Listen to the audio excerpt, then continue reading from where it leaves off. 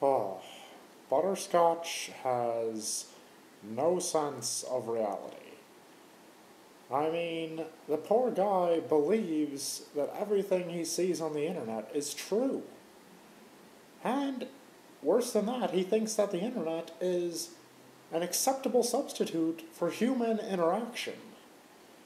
Oh, poor guy would just live inside of his laptop if he could, you know?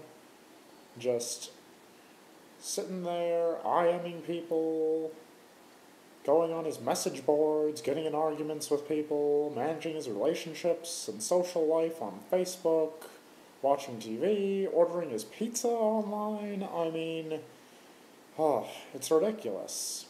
You can't do that, you know? I think that we're really losing something by being plugged in all the time.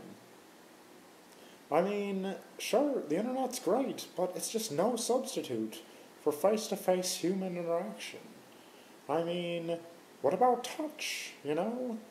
Reach out and touch somebody. That's a powerful thing. But your computer can't touch you. It can't. You still have to touch yourself.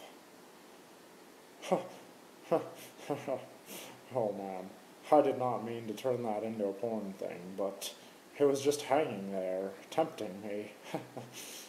That's what she said.